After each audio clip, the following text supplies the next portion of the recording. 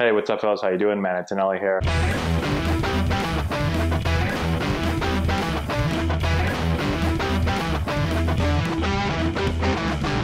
Hey, what's going on, guys? How we doing? Matt Antonelli here. Before we get into our video today, today's video is sponsored by Super Speed Slugger. So we use Super Speed Slugger's overload, underload training bats. This is one right here. We use it with all of our Antonelli baseball teams. We highly recommend that you check them out. Just go to the description box below, click the link there. It's going to take you over to their site, and you can check them out there. All right, so let's check out a video here talking about the importance of practicing game speed. Approach. I learned a lot of stuff last season. I learned, training slow, hitting flips all day, and then you're facing, 95, 96 in the game. Wasn't really working out for me, so I tried to, change my timing, test my timing. So a lot of machines, a lot of curveball machines, a lot of fastballs coming at 100, trying to get short to the ball. So really cool stuff here, and this is something that I really try to implement into all of our practices, where we want to try to simulate the game as much as we possibly can. You want to make practice hard so that the game is easy or easier. And what you see a lot is you see practice which is very, very easy, very, very predictable. And then when you get to the game becomes very, very hard because it's unpredictable, and the speed of the game feels really fast when you've been practicing really, really slow.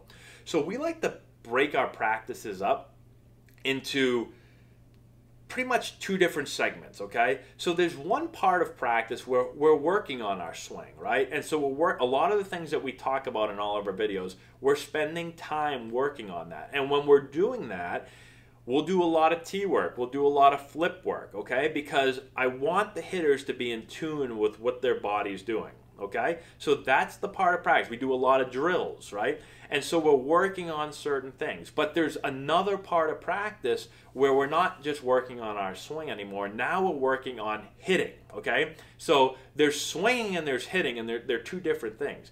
And when we're hitting, now we're trying to make the practice as hard or harder than the game.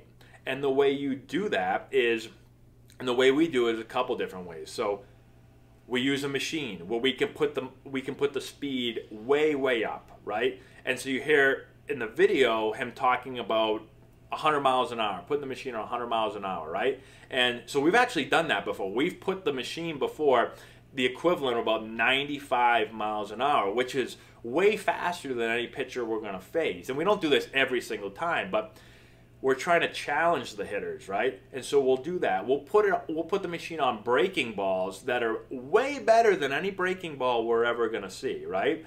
We'll try to put the pitching machine on an angle. So a lot of times you'll see the pitching machine play straight ahead. Well, if I'm facing a righty or a lefty, it's not coming right at me, right? It's coming on more of an angle. So we put the machine on angles. Put the machine up a little bit so you can try to get more realistic ball flight where the ball's actually coming down instead of a machine that's lower and the ball's just coming straight ahead, right? So now we're simulating, again, game type stuff. We're simulating game ball flight.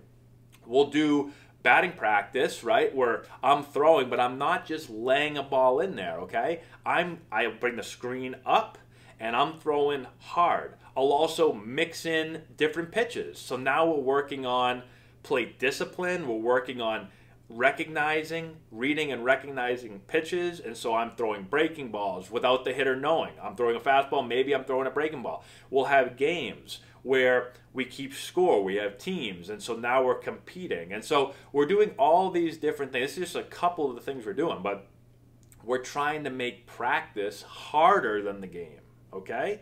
And there's so many times where baseball is one of those sports where a lot of people just practice under the game speed, right?